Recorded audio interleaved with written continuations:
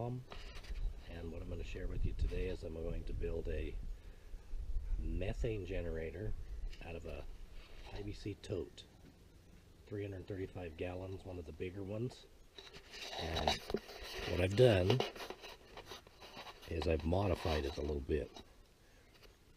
I've used uniseals, which are our little rubber gasket you buy from the Uniseal warehouse online. You can't get them at Lowe's or Home Depot, so you're gonna have to order them online. They're about $3 a piece. And also, when you get one of these IBC totes, there's a few things you got to look for on them, like the lids. Some of them, you can see that it actually has a hole in it, so that's not going to help. And this one's solid, but it's cracked, so that's not going to work.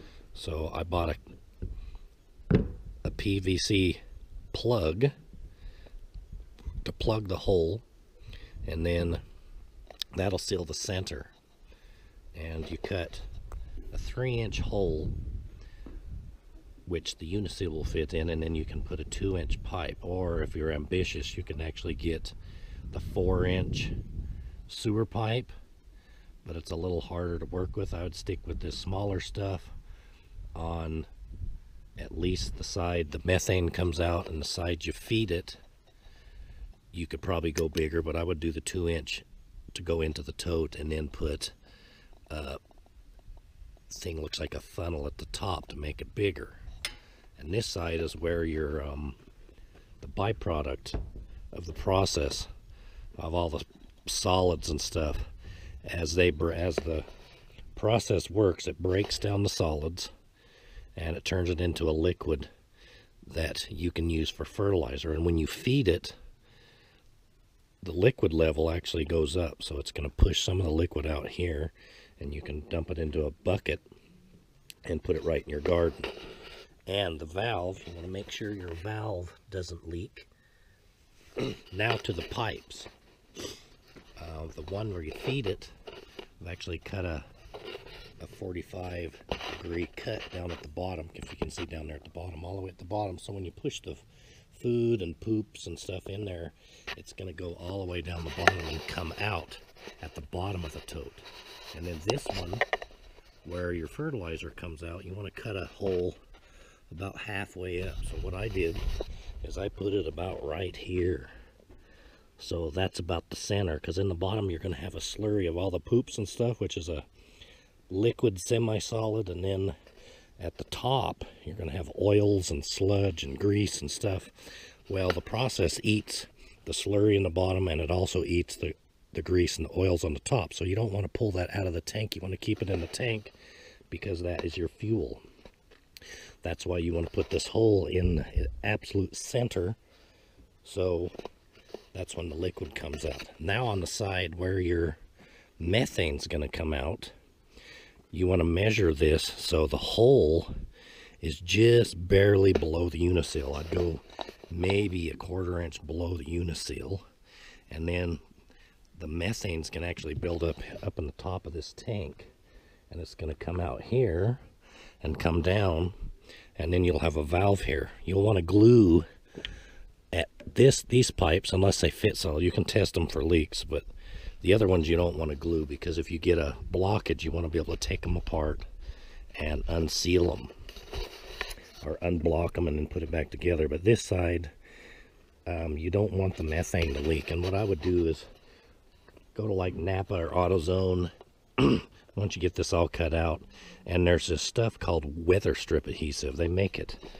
for cars. It's actually to glue the emblems on the side of your cars.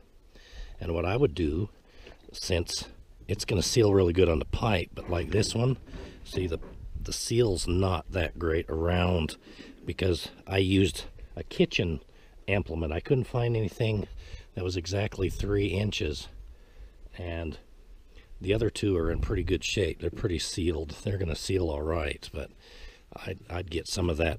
It's either yellow or black. The black is the best. And put that around the bottom and glue the Uniseals in first. And then once the Uniseals are glued in, you can spray it down with like dishwashing liquid and water, and slide your pipes and make sure the burrs are off the ends where you cut it, because they'll cut the uniseal and make them leak. So once that's done and you got your tote all together, the next step from here would be to get like a 55-gallon drum, plastic, and break this down into a smaller pipe. You could even use that plastic pipe you use for your air conditioner, your swamp cooler, that little brown stuff. Run that over and down and get a couple more pallets and put 4 of those 55-gallon plastic drums on it. Cut the top out and get 4 30-gallon drums. Cut the top out of them, and I'll have to go into that further later, but once you get this going, it's going to take about 2 weeks to get it going. And you want to fill the bottom. Get you 5 5-gallon buckets. Put pig poop, horse poop, cow poop, whatever you can in it. Ground up food, pretty much anything. So get that 5 gallons, 5 5-gallon buckets. Dump them in here, get it down in the bottom. And then once you get that in the bottom, fill it up with water the rest of the way about right there. And then let it sit. Or if you want to get it going faster, you can actually put the poops in the bottom I was telling you. And then once the poops are in the bottom, they're probably going to be close to about here, maybe a little higher. Then fill it halfway with water and let it sit for about 3 days. And then test the methane. See if the methane is started by opening the valve, seeing what comes out. Put a small tube on it and with a small orifice and light it and see if it burns. If it burns, you got methane going on. So then I would fill the tank the rest of the way up to about right here. Once you got it filled up to there, get it all sealed off and then let it go for about 2 weeks. The problem with the methane generator is you don't want to let it just sit and build up pressure. The methane is going to have to be used at all times. So what I was going to do, since we live in North Idaho and there's going to be a whole bunch of cold weather, snow, and this is just going to turn into a big black block of ice.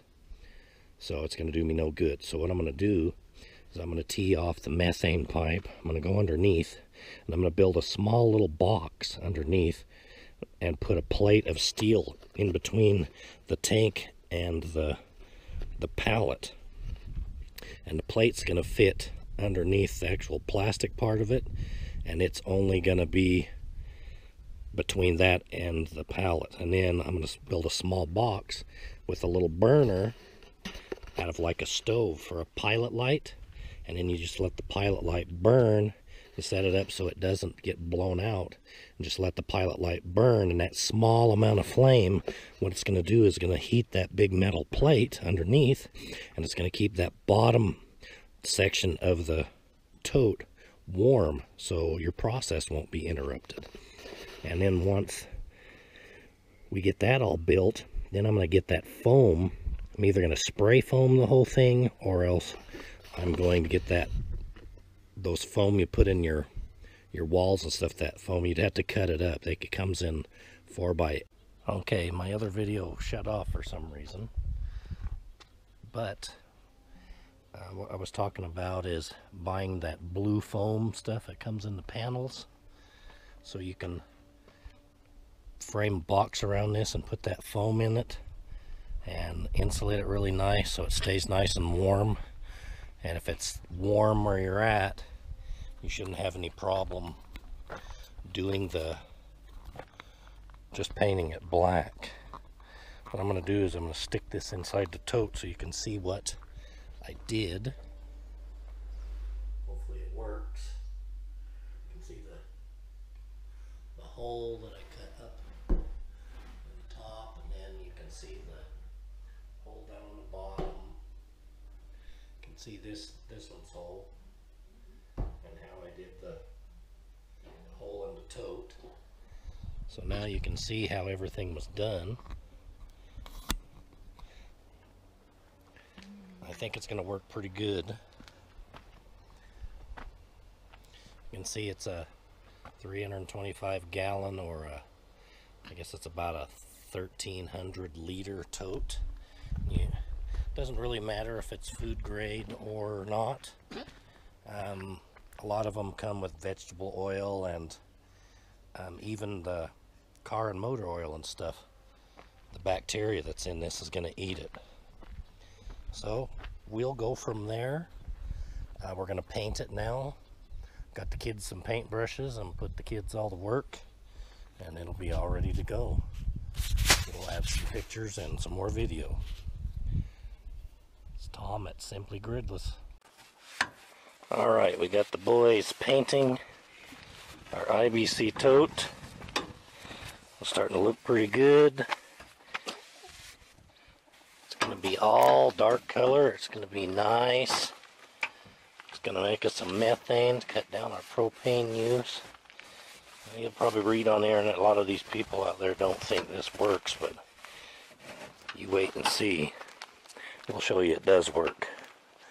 They've used it in third world countries where they don't have any electricity or natural gas or anything like that, or even propane for hundreds of miles. So this is all you can do. So we're going to give it a try. That's why we're Simply Gridless. The simple ways. Back at you.